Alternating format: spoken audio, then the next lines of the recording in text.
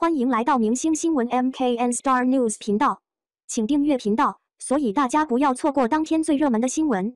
我们今天的时事通讯包括以下内容：迪丽热巴被金星骂醒了，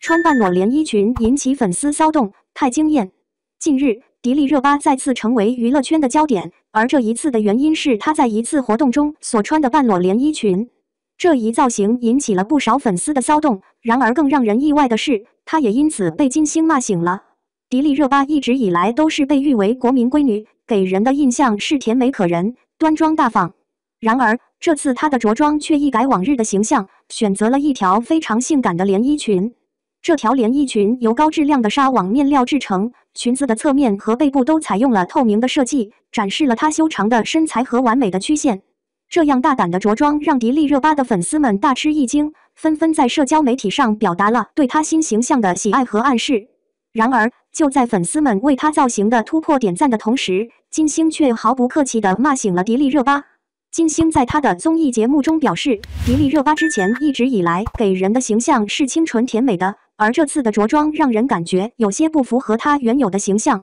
她说，迪丽热巴这样的着装对她本人而言可能只是一个尝试，但对于她的粉丝来说，可能会有所不适。金星的批评让迪丽热巴受到了很大的震撼。她在接受媒体采访时承认自己对这次着装的选择有些过激，甚至感到有些迷茫。她说，我一直希望不断突破自己的形象，尝试新的风格，但是也要谨记自己的粉丝是最重要的，他们对我的期望很高，我不想让他们失望。迪丽热巴的这番话让人感受到了她作为一名公众人物的责任感和成长之路。作为一个女演员，她需要承受媒体和公众的关注，但同时也要不断探索和突破自己。这一次的穿着选择引发了外界的争议，但这也是她在成长过程中的一部分。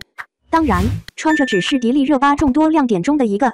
她的演技和颜值一直备受认可，出演的作品也从未让人失望。无论是在《三生三世十里桃花》中饰演的白凤九，还是在《长歌行》中饰演的李长歌，她都展现了卓越的表演实力和深入人心的角色形象。无论是成为国民闺女的形象，还是尝试新的着装风格，迪丽热巴的每一次尝试都是她在成长和发展。她的坚持和努力为她赢得了许多粉丝的支持和喜爱。无论发生什么，她都会不断成长，积累经验，在娱乐圈中谱写属于自己的辉煌。迪丽热巴被金星骂醒了这件事情引起了不少关注和讨论。她选择性感的着装风格确实与她以往的形象有所出入，但这也是她作为一个公众人物的一种探索和突破。无论外界怎么评论，迪丽热巴都将继续努力，成为更好的自己。我们期待她在之后的发展中给我们带来更多的惊喜和精彩。